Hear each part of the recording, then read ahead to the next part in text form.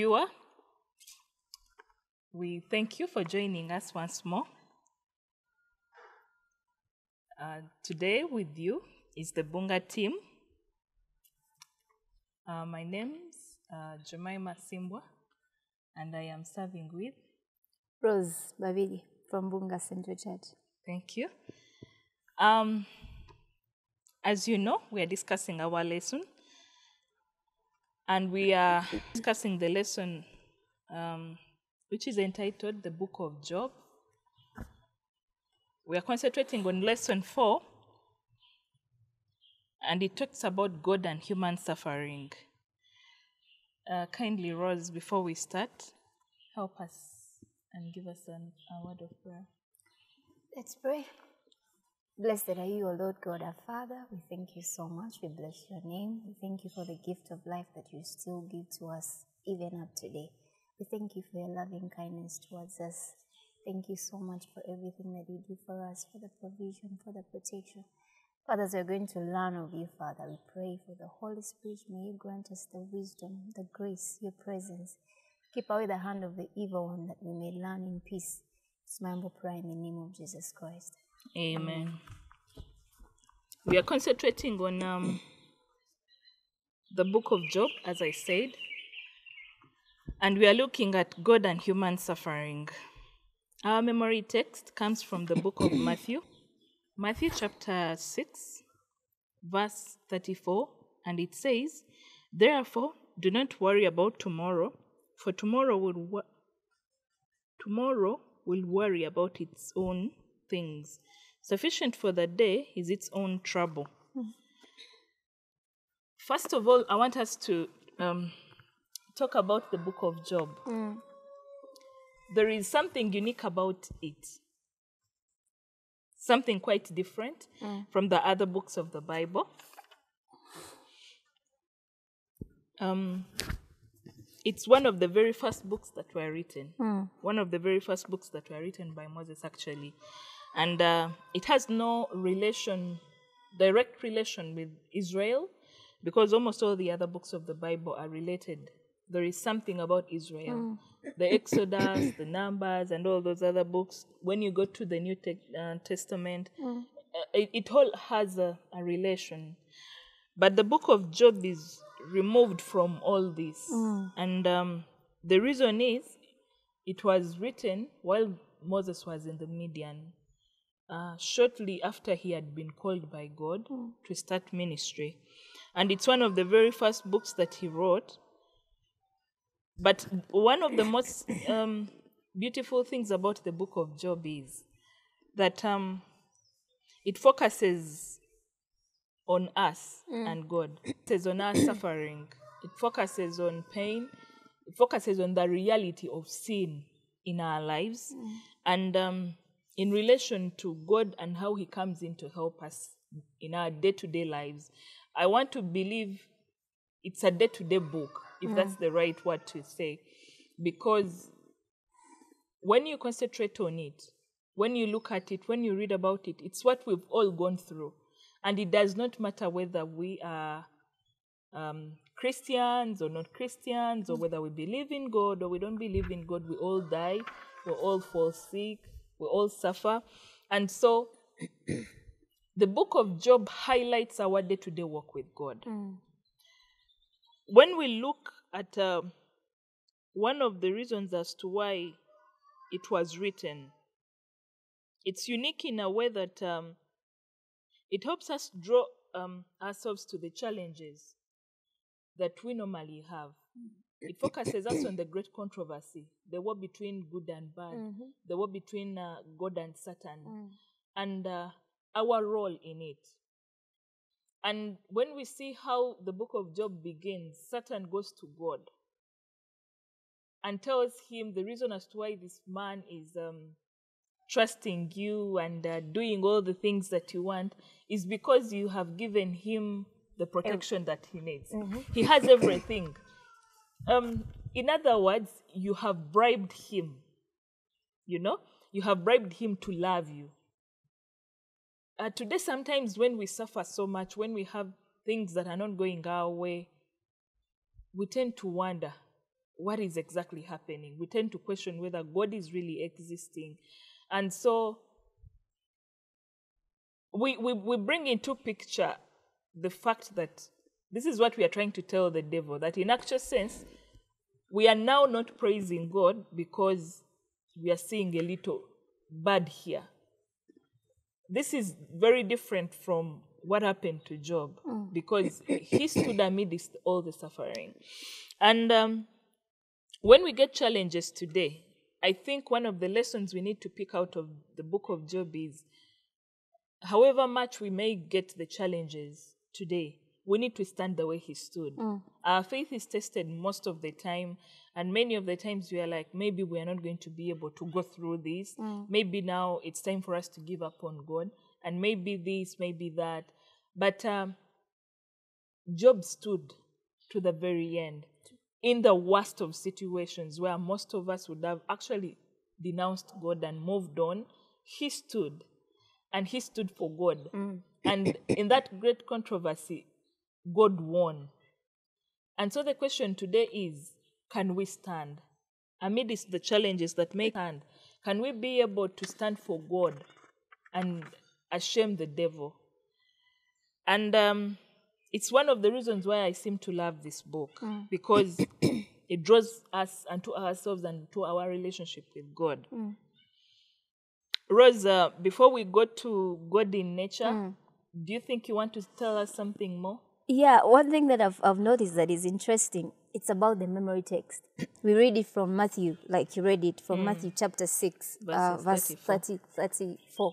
It is interesting how Jesus brings it all together, and he says that, do not worry about tomorrow, for tomorrow will worry about its own things. Sufficient for the day is its own trouble.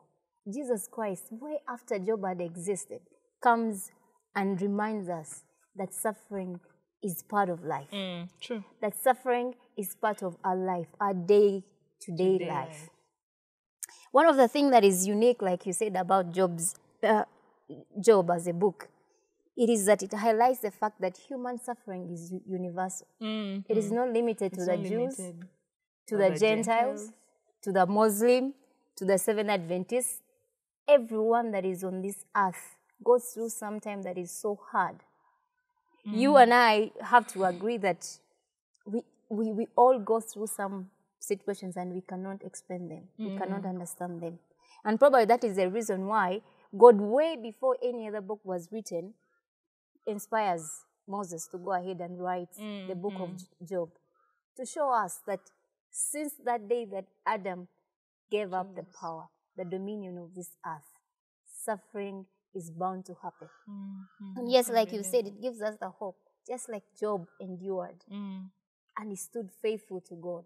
It is a lesson for us to pick so that we will stand and be faithful to God. Amen. Because yes, suffering is part of this world, but we are assured by the victory of Jesus Christ that he will deliver us. Amen.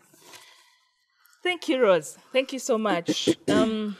When we look at God in nature, we are looking at Romans 1, verses 18 to 20. It says, but God shows his anger from heaven against all sinful, wicked people who suppress the truth by their wickedness. They know the truth about God because he has made it obvious to them. For ever since the world was created, people have seen the earth and sky. Through everything God made, they can clearly see his invisible qualities, his internal power and divine nature. So they have no excuse for not knowing God. What are we talking about here? Actually, the question says, what is Paul saying here? Rosa, I want us to be honest in this.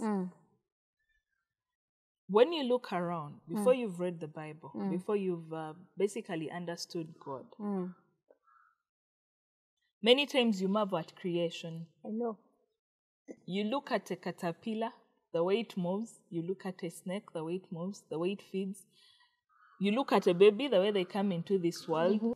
You look at plants, the way they grow. You look at things that reproduce themselves. Look at bacteria that reproduces itself.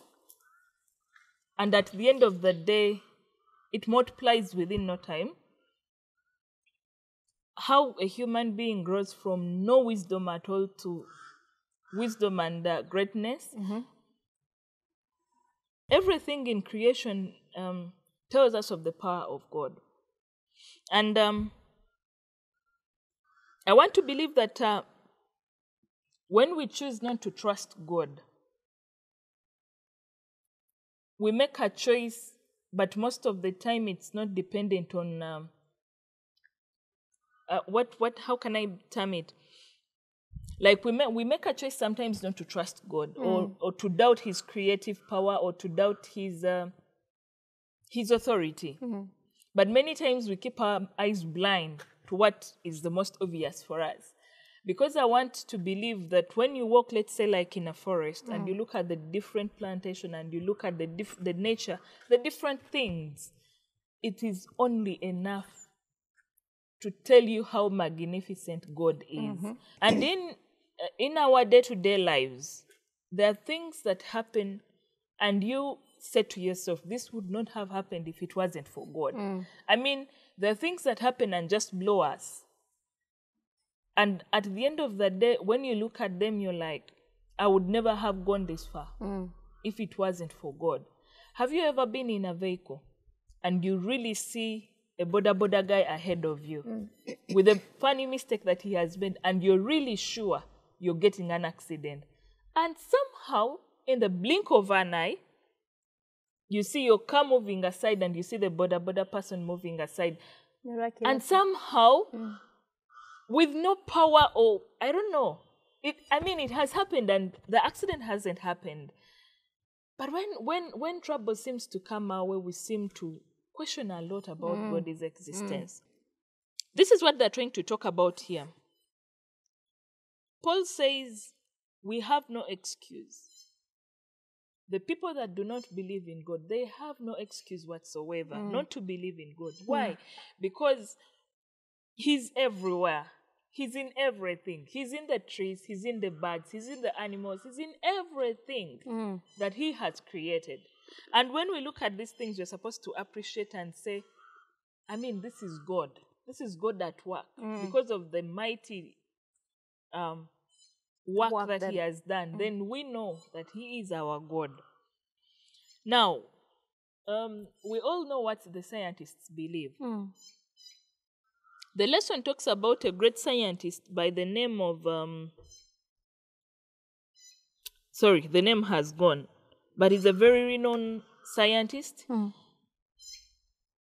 And he says there is no God, but he's a well-read person. He's a person that has traveled wide. In your brain, your simple brain that hasn't read much, you see everything around you and you get to appreciate God. In his big brain that has accomplished much, done much, he says, there is no God. And in your brain you wonder, how possible can that be? But the natural world reveals so much to us about the existence of God.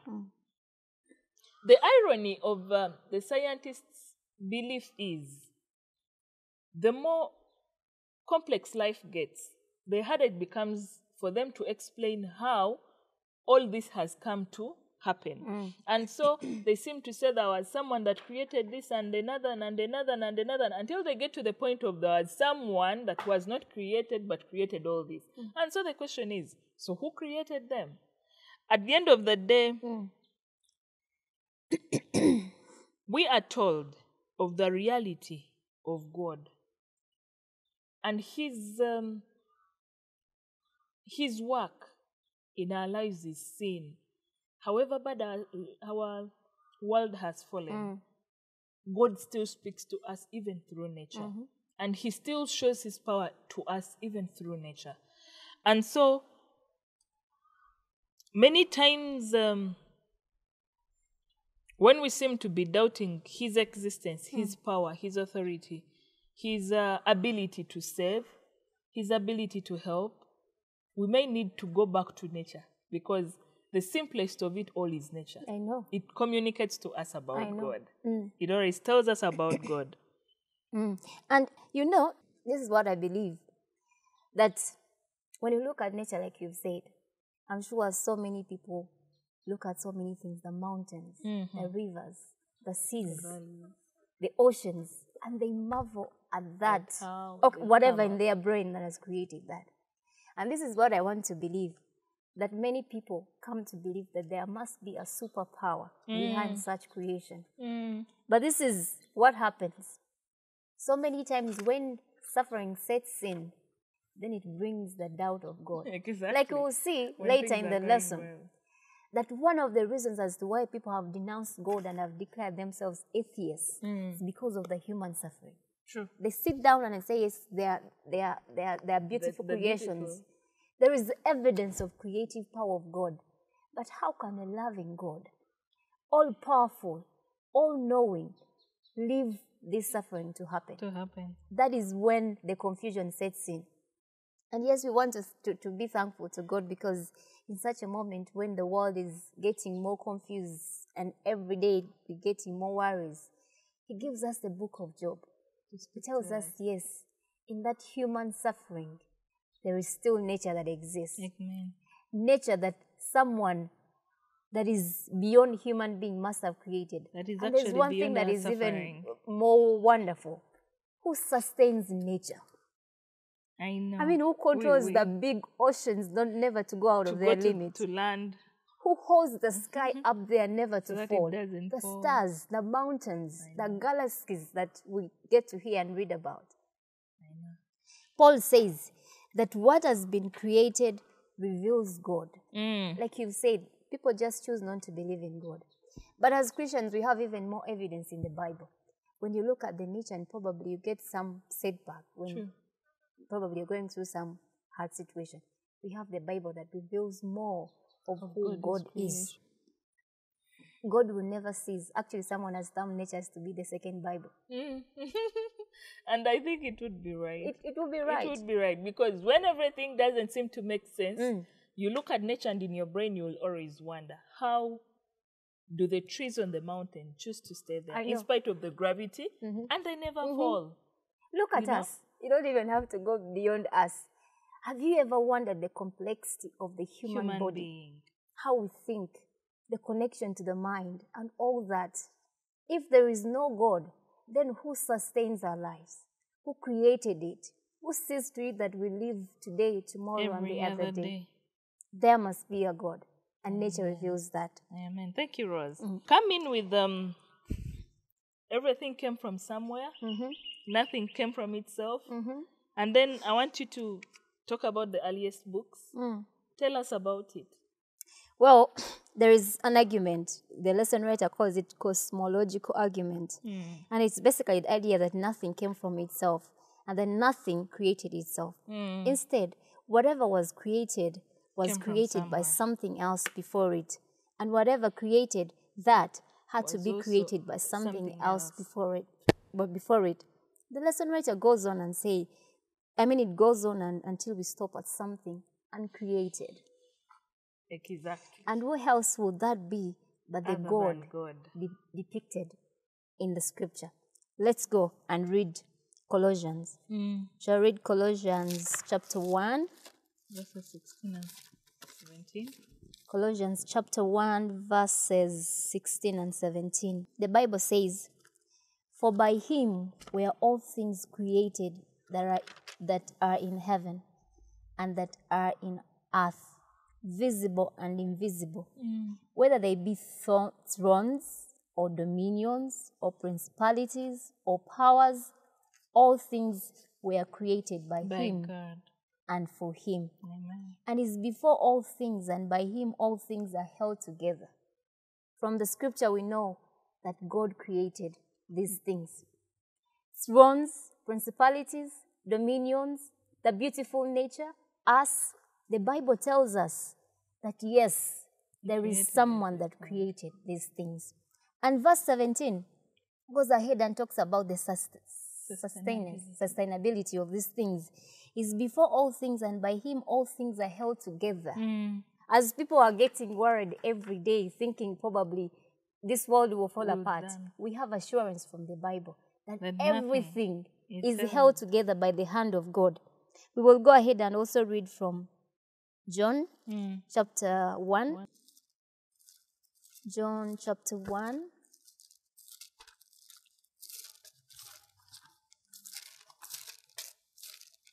John chapter 1 verses 1 to 3. The Bible says, all things were made by him, and without him was not anything made that was made. In him was life, and the life was the light of men. Oh, I was supposed to read from 1 to 3. In the beginning was the Word, and the Word was with God, and the Word was God. The same was in the beginning with God. All things were made by him, and without him was not anything made that was made. From the scriptures, Jemima, we get to know that, yes, the scientists may conclude that we came from nothing. Can you imagine? We came from nowhere. And someone sits down and reads like 1,000,000 books and concludes that we are a product of chance and accident. And yet you with your simple brain. I mean, that is where I get to wonder. Do we sometimes get a problem when we overread? Do we sometimes get a problem when we acquire too much knowledge? Because, see, the funniest of it all is God created Satan. I mean, the person that creates all the doubts in our heads has been created by the same person against whom he sets everything else. So if a person that has read widely can be able to reason as that, I mean, sometimes I'm like, maybe I should stop where I am and not read any more books, because at one point probably I'll get confused. I know. I know, but I think the reason as to why when people read and study too much, they tend to go off course. It's because as we study and get into so much of everything, there's a pride that grows In us. Okay. And you know, one thing that I've somehow learning to believe is that faith is a gift. God gives us a gift to believe in him. You know, the Bible is something that God has to reveal and inspires you to understand. That is why you'll find very educated people, but they don't know the Bible. Someone goes to the seminary for 10 years, but they still come out and they cannot explain a verse. True. You know? So, and yet they've passed. And yet they have passed. And you find someone that has not gone to school, they understand God, they explain the Bible, they believe in God, and they follow him. So, anyway, Newton says that from his theory, he says that nothing created the universe. That is his conclusion. But what is logical? I mean, to believe that nothing created this world, or that there must be an eternally God that created the world. I mean, what is easier? Is it easier to believe that the world, the universe? Well, because I think the theory has to go on. Somehow, someone has got to carry the theory on. I want to believe it's because at that point, someone has got to carry the theory on. But it's very funny. And down there, I love the way they say error is error. Even when spoken by a great scientist, it's still error. Yeah. When they fail to understand God, they failed to understand God. When they fail to understand the reason for their existence, then they fail to understand in spite of how great scientists they are. And one thing, before we leave, nothing came from itself. One thing that I want to assure you, dear viewer, that yes, we may go through a lot of suffering, and we may go through moments which we can never sit down and explain why we are going through that. But there's one thing that is sure. God created us. Amen. And God sustains us because he says, by him, everything is held together. The earliest of books. The lesson writer brings us and tells us that there's a question that always comes to our mind. That, yes, we have seen the creative power of God. Yes, we believe that God is powerful, is all-knowing, is all-loving. Is all authority. But how can you explain the problem that happened to us? How can God be all-knowing, all-loving, all-powerful, and so much evil exist? And so much suffering exists. Jemima, you've heard of plane crashes. We've heard of accidents. We've heard of children dying. And you wonder what is happening. But there's one thing the lesson writer brings to our notice. That yes, the reason as to why probably God writes or inspires Moses to write the book of Job early, At the beginning. at the beginning, before any other book was written, was because he was aware of the fact of this suffering. And from that book, we are shown and we are given the understanding that yes, suffering is part of us, but God is there with us. Existing. The lesson right tells us that we are never alone. Amen. God let us know early on that we are not left alone in our pain and suffering, but He is there. He knows all about it, and we can have the hope that He will make it right in the end. Amen. I don't know what you're going through. I don't know what is happening in your life, but this is what I know through the Bible and through the lesson from Job, that God will bring an end to that situation. Amen. And there's that eternal hope that yes, you may die suffering, because from the Bible, later in the lesson, we'll see that there are people that died actually in their suffering. John was killed and many other people. But Paul there's was one hope killed. that is standing. God will bring an end to this. If not on this earth, there is that grand. In heaven. Amen. Just something small. There is something they tell us down here. That though the Bible teaches us about the reality of an all-knowing, all-powerful, all-loving God, it also teaches us about the reality of evil, about the reality of human suffering and war. Now, they emphasize evil is not an excuse to disbelieve in God. True. We should not say that because I don't believe in God, or because there is death, then there is no God. It's not an excuse. And we shouldn't, evil shouldn't be an excuse of not knowing. The way they say ignorance is not, how do they say it? Ignorance is not an excuse. When you go to court, you were driving on the wrong lane and you knocked. It's not anyone's fault. It is your fault. Yes. So that's what they're trying to say, that evil is not an excuse to disbelieve God. And Job showed us that in the midst of his utter despondence, when he was at his worst, he never ever any one time questioned the existence of God. At any one time. And I want to believe he's one of those people that have suffered so much in their lives. And so the question is, instead, why were all these things happening to him when he believed God? It's because of sin. It's because of our sinful nature. It's because what our grandparents did brought us to this. But the utter hope that we have is God is still with us in all this.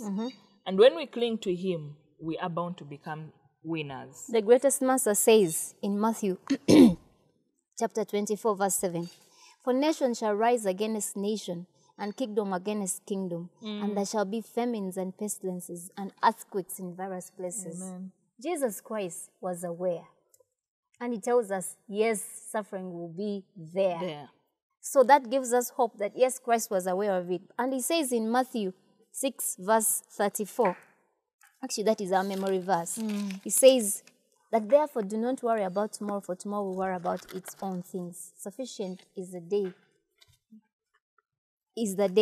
sufficient for the day is its own trouble. Jesus Christ, do not worry about it. He's in control. Thank you, Rose. Quickly, we will go to the dilemma. I want us to read from the book of Job, Okay. chapter 6, verses 4 to 8. Job 6. Do you want me to read? Okay, you can go ahead and read. "For the arrows of the Almighty are within me. The poison therefore drinks up my spirit. The terrors of God do set themselves in array against me. Does the wild donkey bray when it has grass, or the ox lows over its fodder? Can that which is tasteless be eaten without salt? Or is there any taste in the white of an egg? The things that my soul refused to touch are loathsome food to me. Oh, that I might have my request. Oh, and that God would grant me the thing that I long for. Okay. We may not read Job 9, 1 to 12, but it basically, Job 9 and Job 6, they basically try to explain to us the existence of God. There is one thing that is consistent through the suffering of Job. We are all humans, and when we are humans, suffering is inevitable because we are in a sinful world. He had to complain. At one point, he would complain because life was really hard on him. But even amidst his worst, Job talks about the mightiness of God. He talks about the existence, and he proves the existence of God and his mighty power through the skies, the heavens, the birds, the donkeys, and everything around him. And he says that even when you take me to my death, I will still trust you because you're my God. Now, what can we pick from this? We are thinking, if Job suffered this much, if we suffer this much, and yet we believe God, then why do we suffer? It still goes back to the same thing. That we suffer because we are in a sinful world. And when trials come our way, it is with purpose. We know that there is hope after the suffering. It's quite different when someone who is an atheist and trials were to come to them, their answer would be, well, this is meaningless, this is purposeless, you know. But we who have hope, we know that when we suffer today, tomorrow we have hope. That we will regain and we will rise up and everything will be okay again. And this helps us because if you have noticed, when you suffer, the impact of pain on you who believes in God is quite different from the people that do not believe in God. They seem to have nothing to hold on, and we seem to have quite a lot to hold on to. I think it puts us on a different level. And today, viewer, it would be very nice, it would be very good if you clung to Jesus when times get bad. Why? Because without him, we are nothing. With him, we can have everything. But without him, all hope is lost. And we just can't afford to lose the hope. It is true. Because when we lose the hope, then we've lost it all. You know? And then they say, if the universe was godless, then the answer would be that life is purely materialistic, and in which human beings are merely the accidental byproducts of atoms and molecules. But because we know there is a living God, we hold more than that. Quickly, Rose, as we wind up. There's one thing about the dilemma. You know, like you've said, as Christians, we ought to be on a different level when suffering sets in. Yes, it is true. We are on a different level. And do you know why? Because for someone who does not believe in God, for the atheists, it is very easy for them to conclude And to give this A, B, C, D happened because life is meaningless. There's no purpose. We don't know why we're here. We are a product of chance and accident. It is very easy for them to come to a very easy conclusion that we are here for nothing. True. But as a Christian, Jemima, you know God exists. You know God has all the power. You know God has all the ability to do whatever, because he says all things are possible with God. And Jemima, you're faced with something that the non-believers come and ask you, where is your God? Now, it is the same thing that is happening with Job. He knows that God does exist. But then he's facing this calamity, this suffering. That is the dilemma. Where is God in this whole thing? But there's one thing that, like you said, Job teaches us. Even then, Job never doubted the existence of God. As a matter of fact, in so many verses down here, Job 10, if you read 8 to 14, Job declares and tells God, your hands have fashioned me. You have designed me, yet you totally destroy me. There's one thing that I got from here.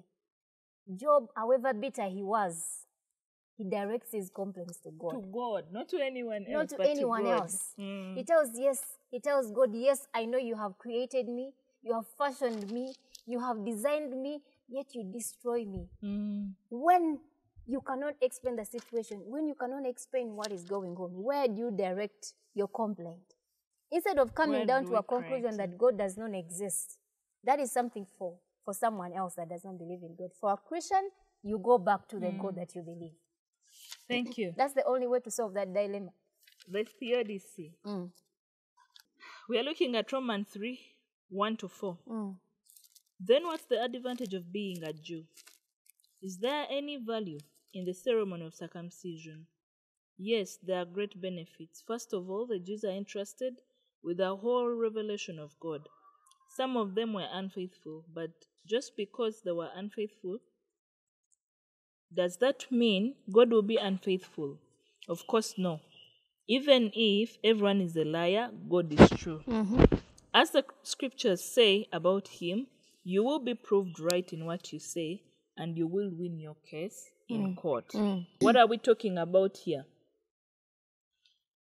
We are talking about Paul and how he was trying to explain and justify God's existence in this sinful world.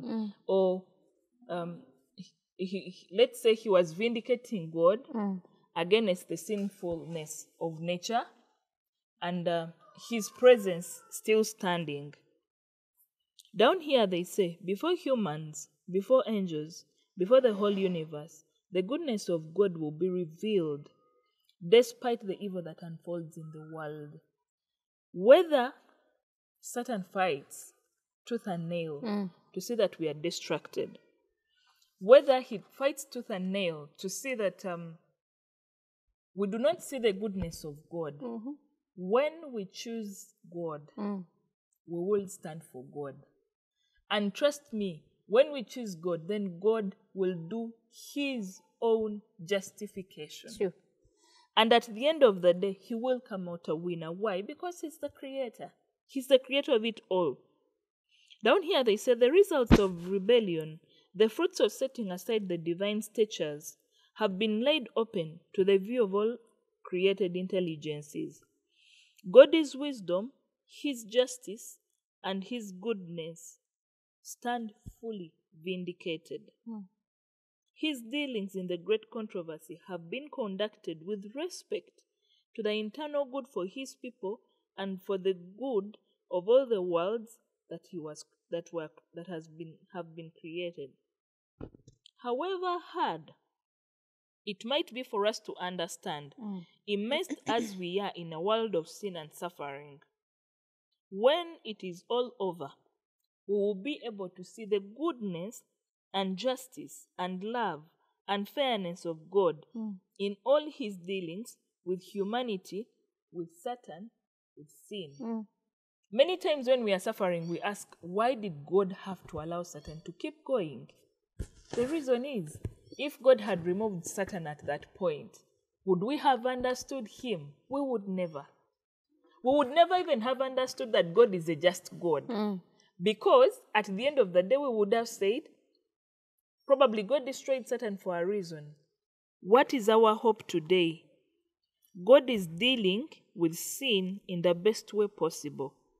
And when this terrible experience of sin is over, we will be able to shout, great and marvelous are your works, Lord, God Almighty. Just and true are your ways, O King of the saints. At the end of the day, God will be justified. In your closing remarks, tell us. I just want to say something small about what you've been talking about. If there's anything that atheists have used to condemn and to pin down the Christians, it's the fact of God's goodness in the face of evil. True. But, like you've said, that God is dealing with humanity, is dealing with sin, and is dealing with the devil in the best way possible. True. And Jemima, if there's any time, if there's any period, if there's any generation that the devil has painted God gray, It is in this generation. If there's any generation that Satan has shown Christians and the non-believers that God does not exist, God does not love you so much, God does not care about this world, it is in this generation. Through suffering, through Pain. selfishness, through murder. I mean, there's a lot that is going on. And so many people have concluded that God does not care indeed. But there's one thing the lesson writer wants to bring to our attention. That is the picture of the cross. That yes, all may be happening, but there's one thing for a Christian to sit down and contemplate about. If God does not love us, how comes He sent His only begotten Son to die for a sinner like you? True. I mean, what more love can there be? Whatever you're going through, there's one thing that is for sure. God cares. Amen. God loves us. God sees to it that we overcome this world. Jesus Christ says that in this world you're going to have so many tribulations, but take heart because I have overcome. And He says, if I have overcome, then I can assuredly say that you will overcome. In Job, as we conclude, we see that Job, in all his suffering, in all his trouble, when he lost his children, when he lost his donkeys and the wife, the lesson writer says that Job never doubted God's existence. God. As a Christian that is out there, the question today, you might be going through some suffering that you can never explain, that no one else can ever explain. But one thing is for sure, that God's character can only be revealed at the cross. Jesus Christ died for us. He cares for us. He cannot leave us get lost. True. If He came down here to die for us, then He will see to it that He delivers us from this sinful world. Amen. Thank you, Rose. Thank you so much. In conclusion, it is not about the existence of God that we question or that we should draw our minds. It is about His character. When we are able to know the character of God, then we may not be able to ever doubt Him again. When we know that God's character is an all-loving character, the rest of it will fall into place. Yes. When we learn that the cross is our only salvation, that when we look to the cross, then we understand God's sacrifice for us, then we are able to focus our eyes on Him. Today, viewer, as we wind up, my prayer to you is that we be able to learn to love God, to learn to trust God, to learn to understand that God's existence is for our benefit, and it is real, and He's our creator. And in spite of the suffering that we may go through today, He knows about it and He's working about it. He's working upon it. So we only need to trust Him, and we sit back and watch Him work. Thank you.